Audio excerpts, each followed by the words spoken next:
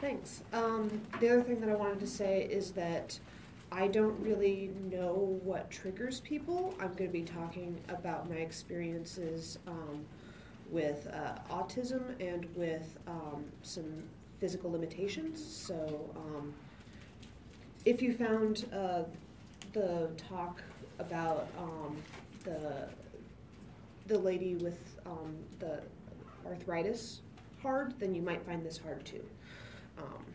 So there's that. All right, hi everyone. I'm Whitney Levis. I'm at Rose Above It on Twitter. I'm a recent graduate from Ada Developers Academy, and I work at Nerd as a web developer. I'm autistic, and I have significant physical limitations. Both of these are relevant for my talk. When I wrote this talk, I was all but diagnosed with lupus by my primary care physician based on test results in February. Since then, I was lucky to be bumped up to an earlier appointment with a rheumatologist, and she thinks that it's more likely that I have fibromyalgia and psoriatic arthritis. Any of these three conditions may be the truth of the matter, but test results are still out, and I wrote and practiced this speech with lupus, so that is the description I'm going to use today. I'm here to talk about spoon theory. It is a helpful paradigm for visualizing capacity for those of us dealing with significant limitations. Spoons are used to represent the capacity for the day. One must plan the day. When the spoons are gone, they're gone. One spoon for taking a shower, one spoon for getting dressed. Sometimes you can borrow against tomorrow's spoons, but that just leaves tomorrow with too few spoons. This is worse if you get sick or injured. So really, you don't want to use tomorrow's spoons unless it's an emergency. This is a concept introduced in a blog post by Christine, the founder of ButYouDon'tLookSick.com. Her story is quite powerful, and I recommend that you read it. I'll be sending a link out with the resources for this event.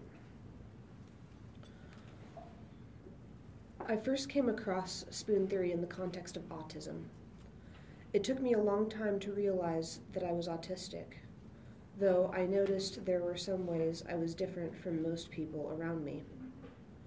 I couldn't describe what was different, just that there were things about me that were annoying to myself and others. I finally discovered that I was autistic in college. Reading the DSM-4 description was like looking in a mirror. I don't know whether these patterns qualify as clinically significant, but understanding that this is the type of human that I am was extremely helpful. I could now look at what makes other autistic people, what helps other autistic people, and try those things out in my own life. I also apologize, I was not expecting to be crying. I have practiced this speech for a month or so now. And so I'd like you to try to pretend that these tears don't exist. This is actually one of the reasons why I didn't want the audience to be filming me.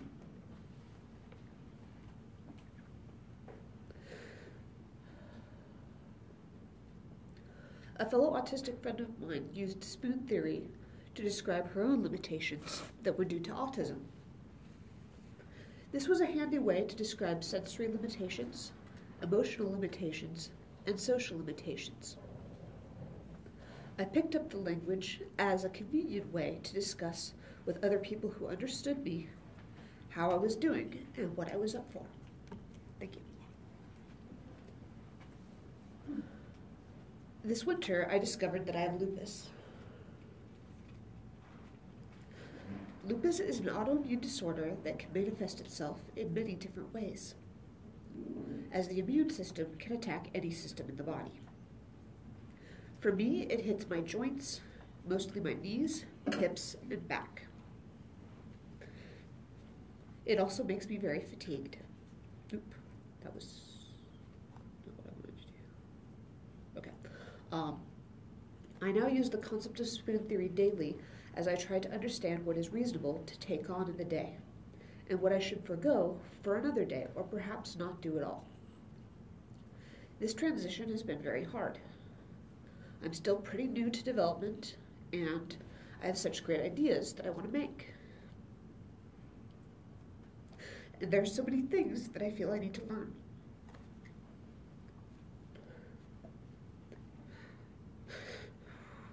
I was really not expecting to be crying.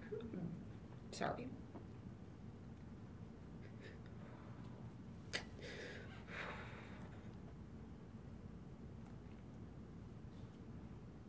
But there are only so many spoons. There are many types of spoons.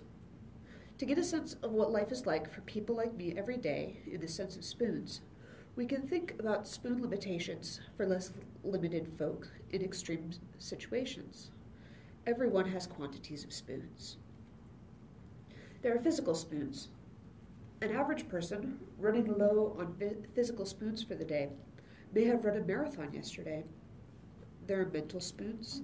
An average person running low on mental spoons might be up after pulling an all-nighter trying to keep a site online.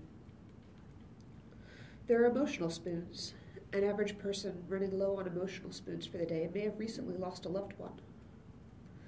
There are social spoons. An average person running low on social spoons for the day may not have had a moment to themselves for days or even weeks.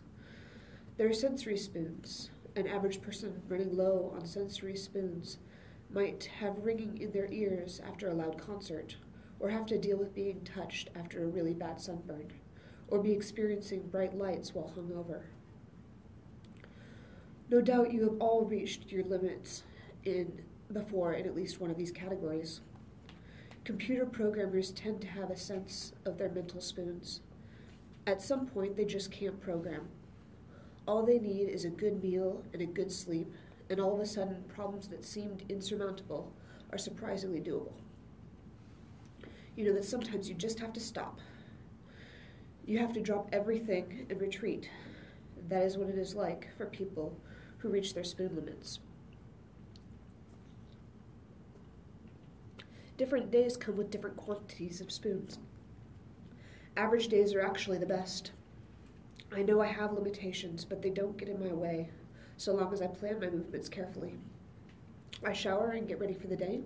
I can walk into the office, work upright for most of the day, walk home, take a short nap, then get up and do something in the evening, maybe an event, or grocery shopping, or laundry, or cook myself a nice meal.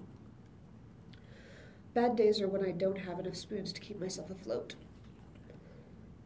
Usually I will choose to work from home in order to conserve spoons. If I do go into the office, I will take the bus. I will take a nap in the early afternoon to rest. Then, I try to get a bit more work done in the late afternoon. If I have gone into work, I make my way back home and sleep some more, and then just try to use up any extra spoons I have on small housework things. If I have worked from home, I might have the spoons to do a load of laundry as well. Good days come with their own problems. The plus side of a good day is that I don't feel pain or fatigue.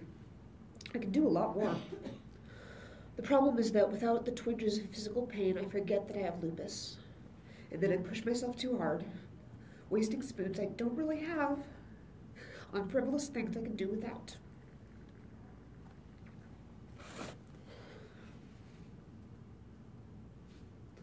On very bad days, I get almost nothing done. I slept for 16 hours in a day, and when I wake up, I'm only able to do little things. When I feel I can move, I try to take a shower, because sometimes the hot water helps. Oop. I also try to stretch so that I don't feel worse for having stayed in bed all day. On these days, I try to keep up with chat so I know what's going on at work.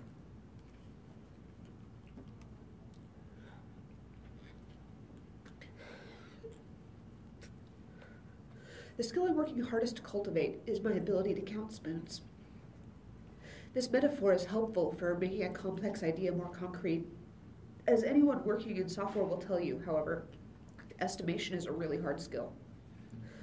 Similarly, one's capacity is also difficult to measure, but it is exactly the skill I need to build in order to take care of myself preemptively. Recently, I've found that the latter part of my day is completely unproductive. One tactic that I've been using a lot to cope with my lack of spoons is more sleep. Resting seems to give me back some spoons. So if I sleep in the middle of the day, it gets me 2 miniature days. The flip side of the napping technique is making sure I use my allotment of spoons. My capacity cannot grow if I don't make best use of my spoons. I have noticed this throughout my life, and I think it is also true of me with lupus. The less I take on, the less I am capable of. The more I take on, up to a threshold, the more I get used to taking on. The difference now is that if I pass that threshold, the consequences are worse. Another hard part for me has been needing to be more transparent with others. I don't want everything to be about my condition, and I don't want people to misinterpret me, turning them down as a lack of interest. So I end up having to talk about my limitations more than I'd like. These interactions with others are often draining both socially and emotionally, as you can tell by my tears. As an autistic person, I process these things differently. These conversations come with the same stress that others deal with, but have the added layer that of fear that I'm not being understood, because I'm frequently misunderstood by people who operate more neurotypically. It costs more social and emotional spoons. So how does this apply to tech? Well, let's start with the good. I'm very fortunate to work at Nerd. My team is very supportive. My boss provides us with the best health insurance I've ever had. Every medical professional I've seen has commented that I have really good insurance that will cover my needs. This makes a big difference for me. It allows me to focus on more important things, reducing the spoons I need for administrivia. It makes me feel valued and respected as an employee. Nerd also pays hourly. This option provides me with a level of flexibility that is necessary in my life right now, while also providing the security of having regular employment. Part of their hourly policy is unlimited unpaid time off. When I need to take time off to take care of myself, I'm supported in that. Nerd also supports me with other infrastructure. They offer me a bus pass, which helps me get to the office when I'm not well enough to walk. The building has a service elevator, so I'm not required to take the stairs. And in the office, there is a couch downstairs and a loft for napping over the kitchen. Nerd also supports employees working remotely.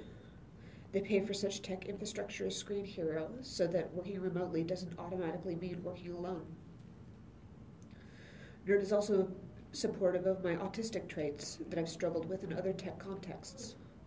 The culture at Nerd achieves this by cultivating an environment that acknowledges and celebrates individual uniqueness, even individual weirdness. I once came across a problem at work that relates to my autism, and my coworker helped me break down the social cues that I was seeing and missing. She helped me come up with a battle plan for improvement. I still struggle, but it feels great to have such understanding that we all struggle with things in the job, and that it's fine if some of my struggles are different from other people's. Outside of the workplace, I've also been supported in the greater Ruby community I'm part of.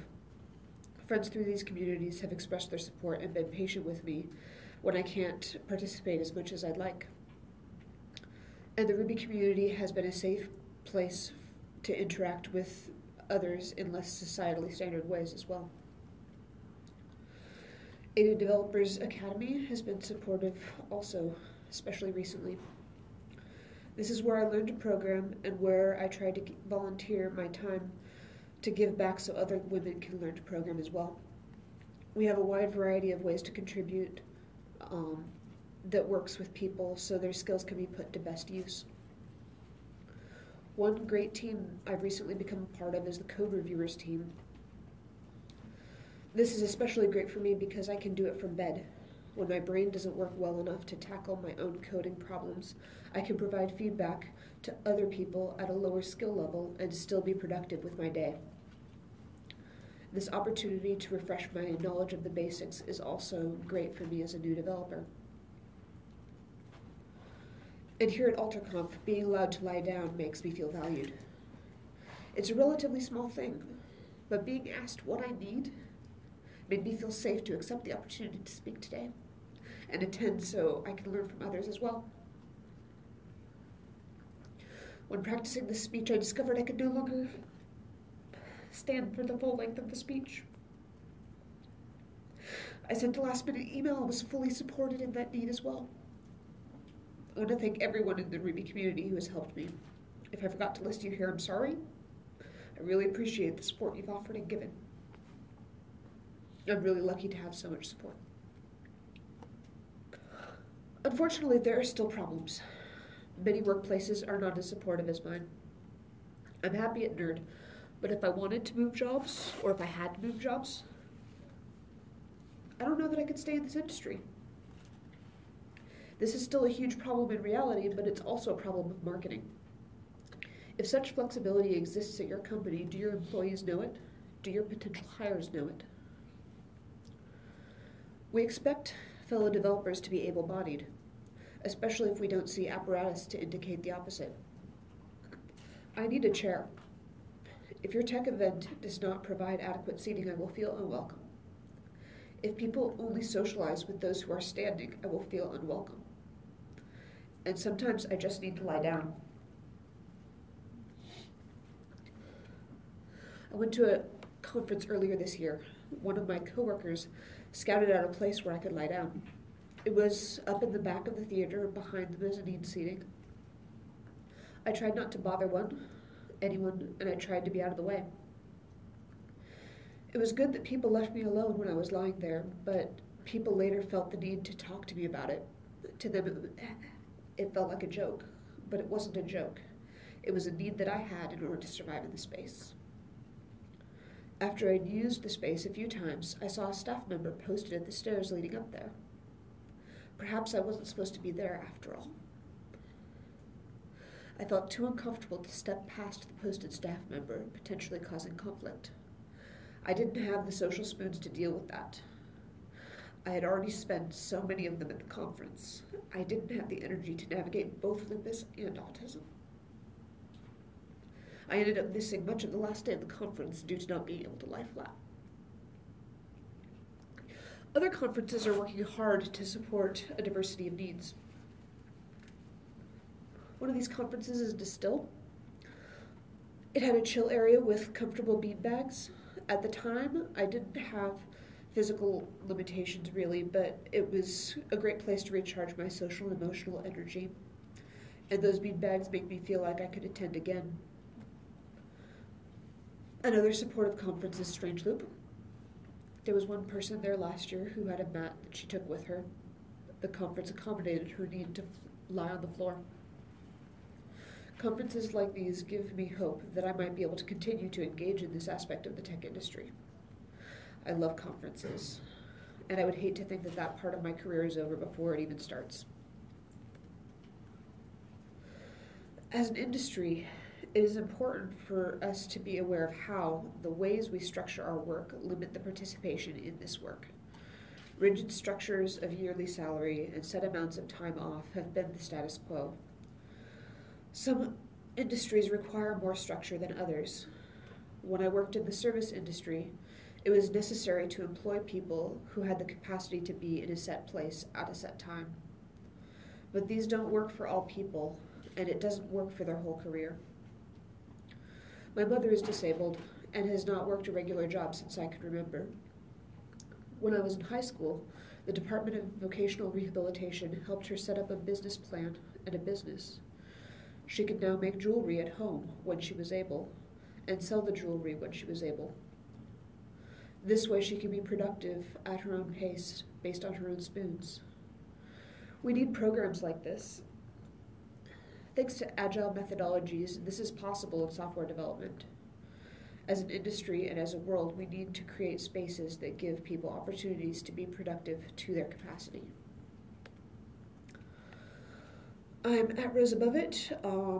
You can tweet at me there. I have colored cocktail mini spoons that I was going to hold up at various points, but I left them by my other stuff, and so, but I was crying by that point anyway, so it didn't even matter.